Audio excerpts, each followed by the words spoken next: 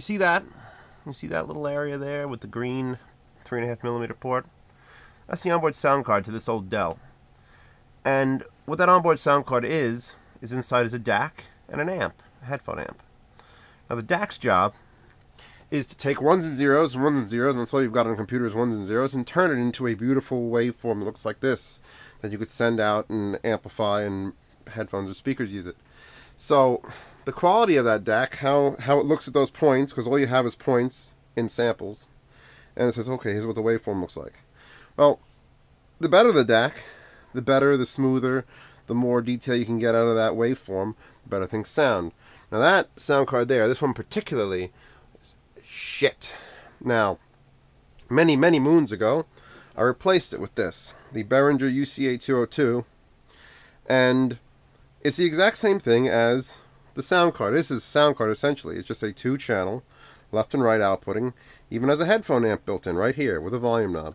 So you plug it in, and up on Windows it comes up and says, okay, this is your sound card now. And you plug in your amp or your headphone amplifier if you have a separate one like this, and that's it. You're done. You've replaced your sound card with $30 and however much you want to spend. Here's a $100 headphone amp. Or you could use the built-in one, which is not that great. But, okay, bad, way better.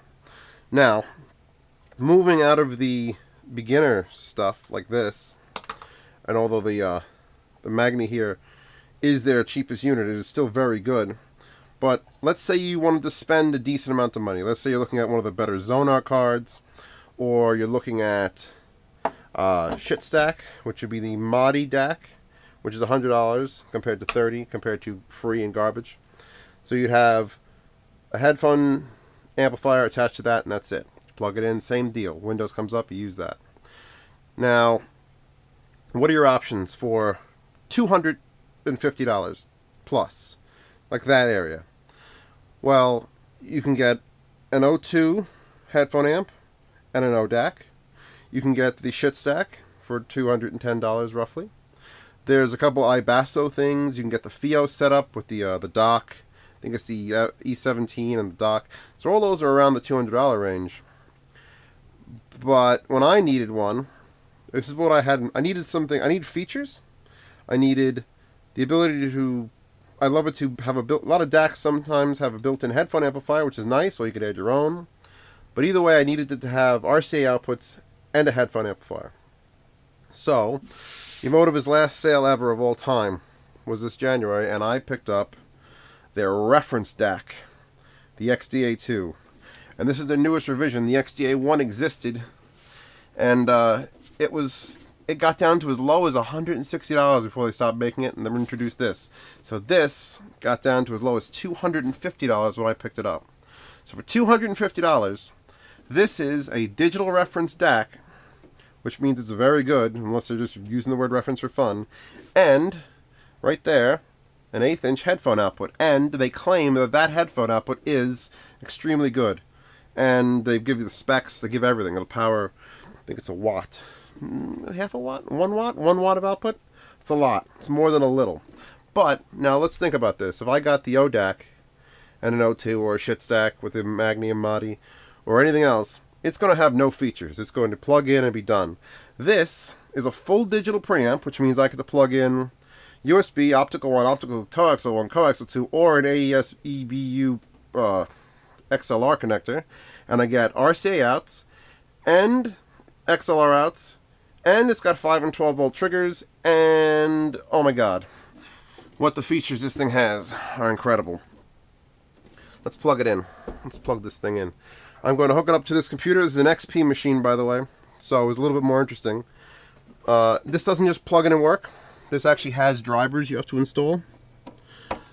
Pretty big, actually. I think like 80 megs, the driver package for this, which is odd, but it does do 192 kilohertz, which is something that a lot of the other ones I was just mentioning don't do.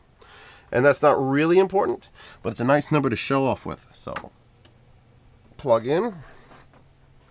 This device can perform faster. I don't think it actually can. It's probably just because I hooked it up. I'm going to turn said unit on.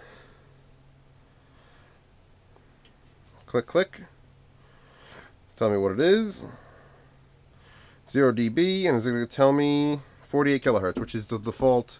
I can't change the output of Windows XP because it's Windows XP and it should really be 7. I did hook this up to my Windows 7 Ultrabook and that worked amazingly. Now, so let's go over features. It's a preamp, which means I get to actually sit here and click, I want to listen to that source, so I want to listen to this source, or this source, or this source. I can pick up the remote control and change what source I want to listen to.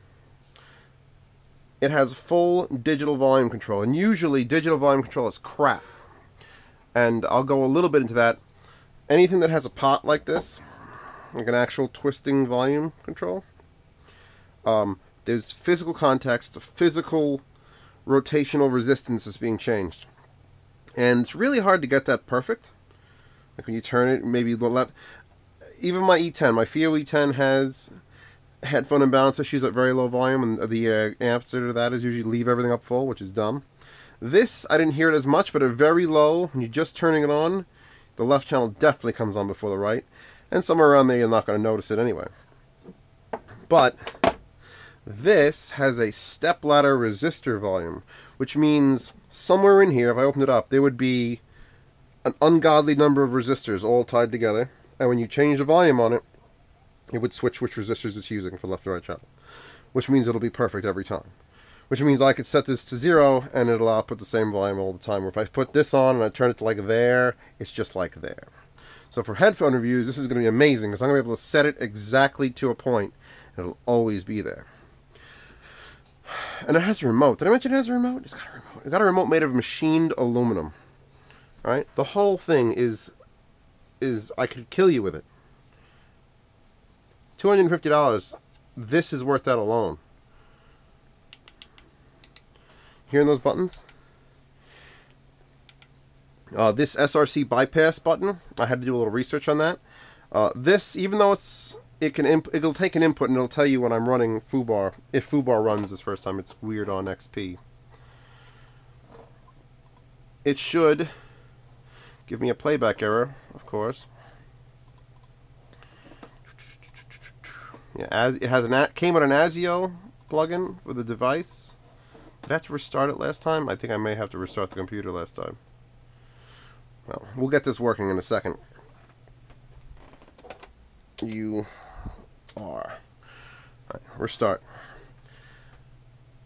This button, this SRC bypass button, whatever you're sending into this, whether it's 44, 48, 88, 92, or 192, having this on automatically upconverts whatever you're sending it to 192 before sending it to the DAC, before converting it to analog. And you could bypass it with this, and that'll mean if it's 44.1, it'll take that and send it straight to the DAC.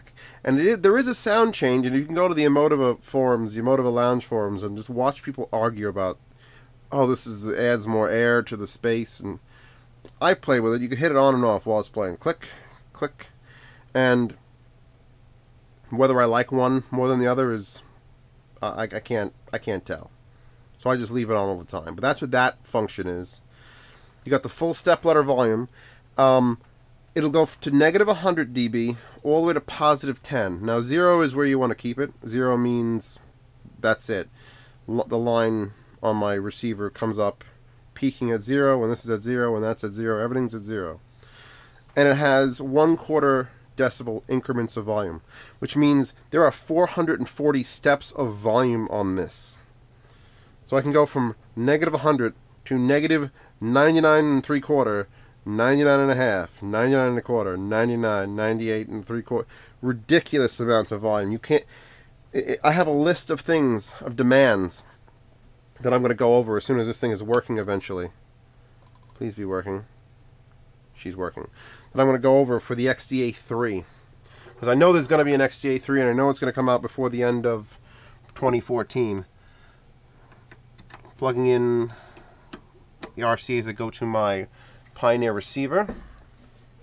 Previously used on the Behringer amp. So right now I've got power, which, by the way, one of the nicest feeling power cords I've ever used. Super supple.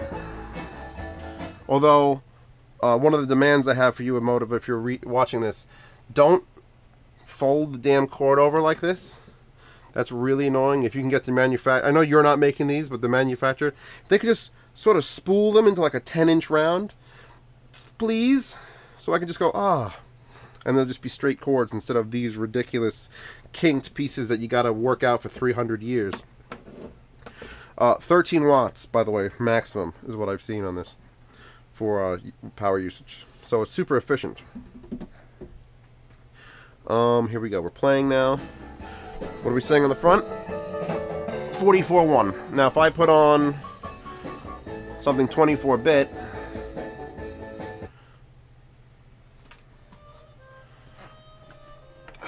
$96. She'll automatically tell you what she's doing. Now, that 96 is being up-converted to 192 to be put through the DAC and sent out here. Let me see if I can get you a good example of why this, in general, this is a great song, by the way. In general, if you have a USB DAC, the problem with that is it's USB powered, which is 5 volt. And what's supposed to come out of RCA, there is a voltage that is supposed to come out for the left and the right channel in order to be, 0 dB and all these things, top of the line. That's it. It should be 2 1/4 volts. And it's hard to get 2 1/4 volts out at peak from 2 channels, because that would require 4.5 volts worth of the 5 you're getting to be used as signal amplification. So USB DACs really can't do it. There's 1 or 2 that claim they do it. But this, since you're plugging it into the wall, can output through the RCA full voltage and beyond. So if I go to something loud, something that's going to peak the absolute hell out of it to 1,000. $100 bill from Great Gatsby. Yeah, that's definitely going to hit the top. I gotta lower this. I don't know if you can see those meters. You see how they're stopped at the very top? Never in the 2.5 years I was using this Behringer DAC have those lit up, no matter how loud this ever got, because they just couldn't push the voltage to the amp, which means no matter how loud the song was, it was always a little bit under full, which means I had to put this up a little bit more. And because you have to put your amp up more because your signal's too quiet, that's like whispering into a megaphone a little bit. It's like, get out of that building. And you have to turn it up really high and it distorts a little bit. Now that this is hitting peak, and it is set to 0, nope, quarter higher. Yeah, now that it's set to 0 and that will peak, my previous listenable volume was between 6 and 7 on this analog dial, and now it's between 4 and 5. I mean, that's just that's the biggest improvement I think with this DAC so far, is that I'm not, even with the only other DAC that I have in the room here is back here, is the little FIO, what the hell one is this? EO9? No, ED3. It's a D3. And that gets powered, so that can handle it. Although it's only USB power, I think. Yeah, it's only USB power. It's back to the same shit block as that. They could have used a 9 volt and done it fine, but it's back to a USB adapter on the power. So that couldn't power this. My Behringer had to go up, but never. I mean, this has a different weird thing where it clips from your volume knobs. But this, the fact that it's now 15% louder going to the amp, means the amp has to do less. You can run the amp cooler and quieter, and it just kicks ass. But as far as clarity goes, there was a step from that onboard to this that was unbelievable, and I've been pimping these out like no one's business for the last 2 years. I don't check my Reddit history.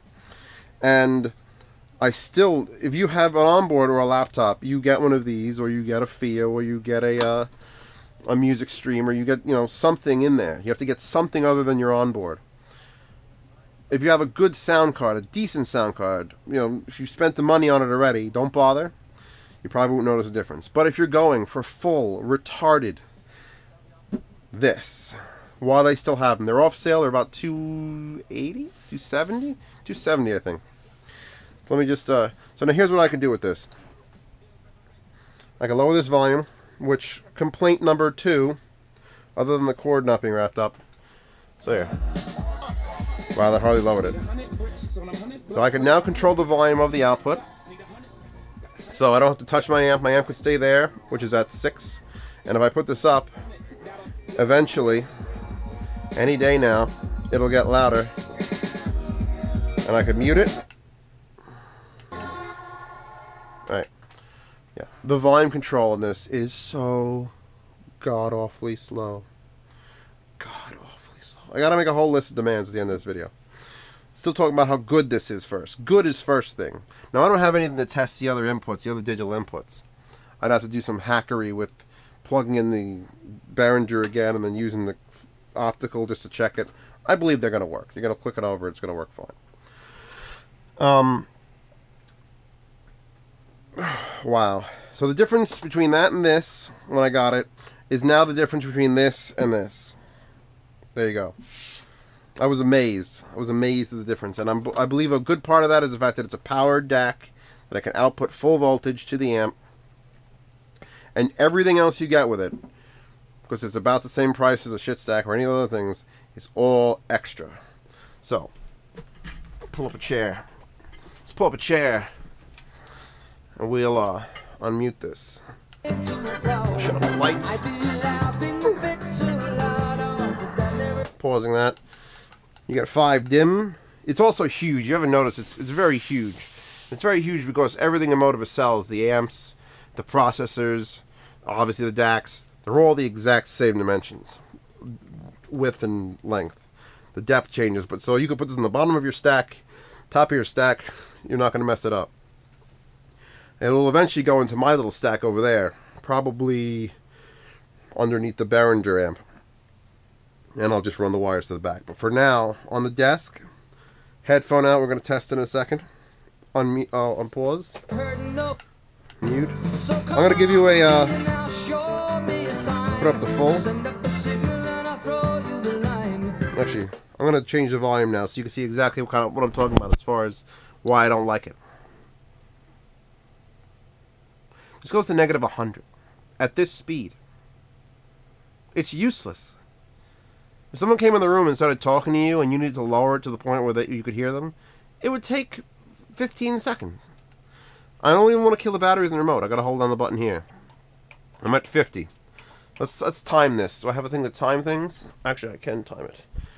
Let's see. I'll start this song back from the beginning, and we'll time how long it takes to go from 50 to 0, and then I'll know how long it takes to go the full gamut.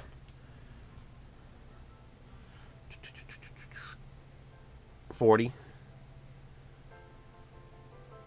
30. 20. It's gonna get real loud. 6, 5, 4, 3, 2, 1, 0. 22 seconds. So that means to go down to 100 is 44 seconds, and to go from negative 100 to positive 10 is like 48 seconds. That's ridiculous. So, Emotiva, wish number 1, make it so that this is an exponential volume. So, you know, have it go slow and then faster. Or anything below 50 decibels, which is really, really low, just have that go really fast. And get slower as you approach 0, because this is ridiculous. This is a ridiculous amount of time to hold the volume button down. You're killing my remote batteries. Which, by the way, you have to take out with 4 screws to remove the panel off this aluminum. Which sounds like fun, but it probably isn't. Alright. Let's plug in a pair of headphones. It works amazing for an RCA output. Now let's power something. And here's what my brainwaves. I'll leave them off for now. I've got them all mountain climber tied up. Now, the fact that this is not a 1/4-inch jack bothers the hell out of me. It's an 1/8-inch jack. Click.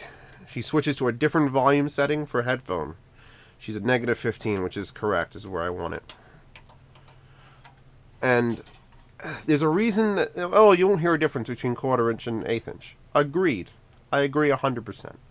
But I recently destroyed the 1/8-inch 3.5mm on the back of my Fio, plugging this in. I had one of the the bulky adapters. It just goes on RCAs, plugged into the back of my thing under my desk, and this sort of slipped sideways and went, and I was like, oh god! And then just, so my FIO still works, but I can no longer use the line on the back because you have to, it's like twisting a fork into some sort of dead animal in the back of it. It's atrocious. So, for the sake of longevity and solidarity, please, for the love of God, make that a 1/4 inch in the next one. I'll use the adapter. I'll use it just fine. And the reason they don't want you to use an adapter is because what do you do most of the time? You leave your adapter plugged in. At least I do. I can leave it plugged in this. And I can leave it plugged in my Pioneer because I could shut off A and B. It'll output the headphones and speakers. And this, when you plug in a headphone, disables the output to the amp. If I'm playing nothing, headphones. Alright. Wish number, I don't know, a lost count of wishes. I got lots of wishes for the XDA-2. Give me a 1/4 inch headphone jack and put a button above it, just like any of the other buttons that I can go click and choose if I want to listen to my headphones or the speakers. Click manually. This way I can leave everything plugged in. Okay, I've taken off my headphones. That was a good session. Click. Speakers are not playing. Because this automatic crap means I have to constantly get up and unplug and plug and unplug and plug and unplug and plug and break. Things break. If I could just plug that in with a 1/4 inch, so I know if I yank it, it's not going to destroy itself because it's got a little more bulk, and just go click, just click. Make this. All right, now I want to hear speakers, and now I want to hear headphones. That's another wish. So, faster volume. It's got to be faster volume. Headphone port with a manual switch. Headphone 1/4 inch port with a manual switch. I love these headphones.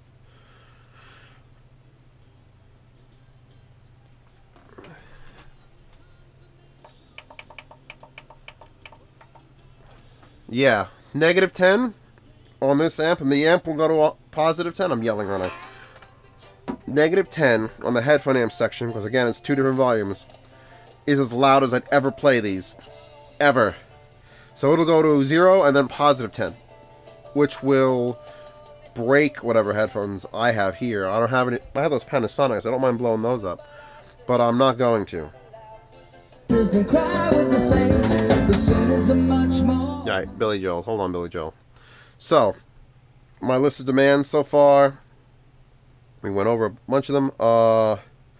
Blue. I'm not a huge fan of the blue craze. I know it's sort of your thing now. You could always just put a white one in there occasionally. And, oh, another thing I was really pissed off. There's no line in. There needs to be I'd like 2 sets of RCA outs, because now I'm going to have the problem of I either have to use a splitter to go and power both these amps. Well, that's what I got to do. That's what I have to do now. Unless I want to use a separate sound card for the Behringer, which is going to be a pain in the butt to switch and foobar and everything else. I use the Behringer for the Behringer, which makes sense. But other than having an XLR and a balanced, an unbalanced, 2 balanced, and an XLR would be, you know, it's not going to cost you anything. It costs you $1. But I'm really pissed off that this does not include an analog input. So much so. So I can't bring my little portable player here and use this as a headphone amp for that unless the portable player has a digital output. So I'd love to be able to just 3.5mm into my thing, ignore the entire DAC section, just amplify this. Just amplify this, please. Click, amplify this. And it doesn't have that. So this is a completely digital processor. No analog at all, except for the output, which sort of really pisses me off. But, you know, I'm talking about a feature that for $270 you're not going to find on most things. I mean, at least this. Like, here's the headphone. Here's the magnet headphone amp. If I just took this out and plugged it into my little player, it'll amplify that because the DAC section is separate. Can't get between the DAC and headphone amplifier section of this. It's all one piece. So, since I can't choose,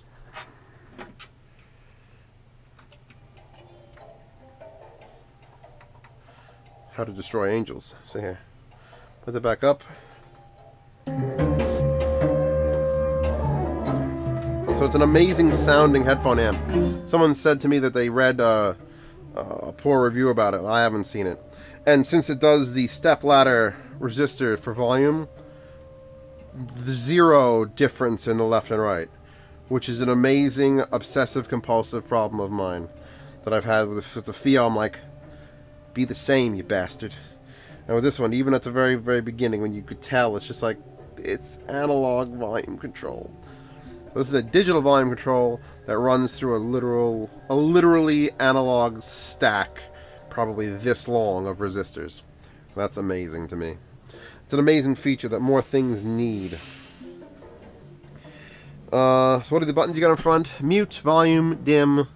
There's 5 levels of dim in case you want to be real anal about it. 2 is fine. The standby buttons here in black, and they have to actually say in the manual that it's black and you can't see it.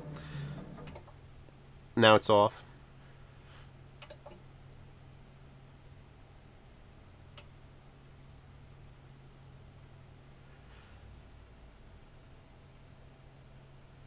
Did that freeze that?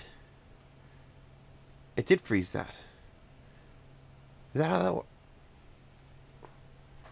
Hope I just have to play another song, because I just freaked out Fubar.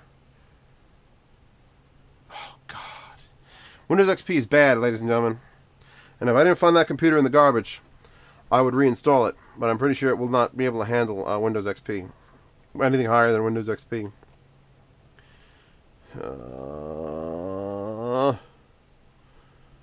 Okay, good. It just required a restart of the program, not the whole damn computer.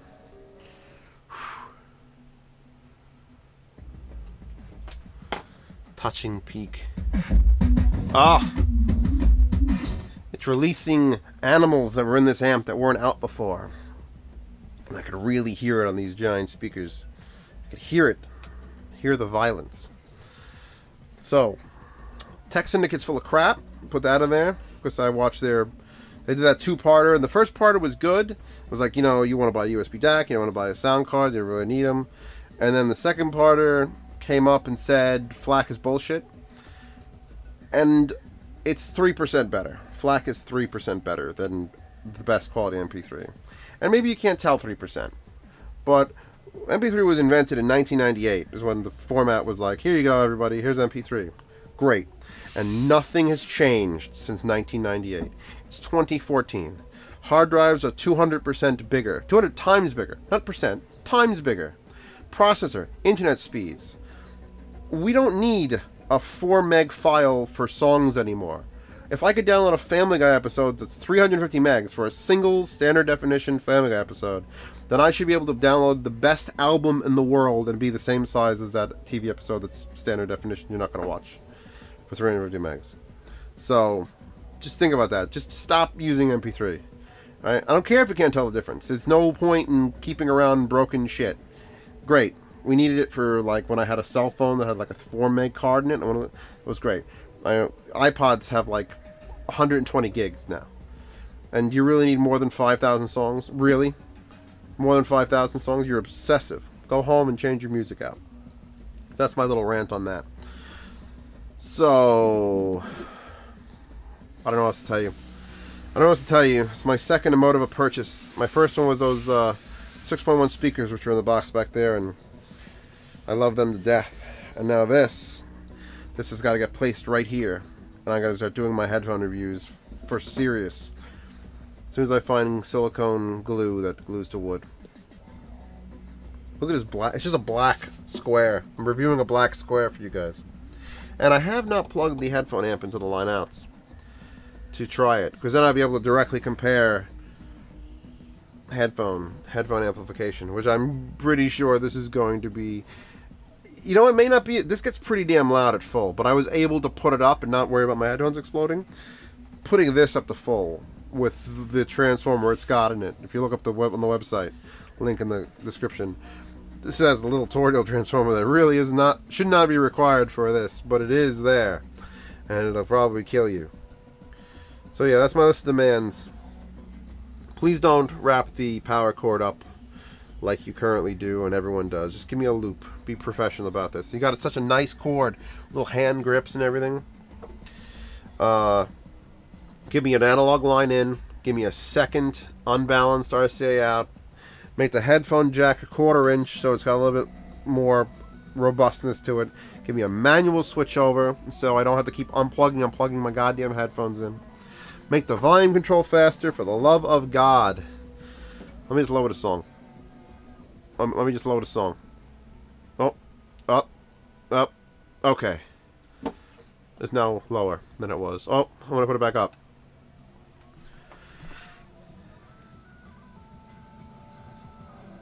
Ugh. Phone. Alright, on that phone call, I'm done with this review. If I think of anything else, I'll put it in the description later.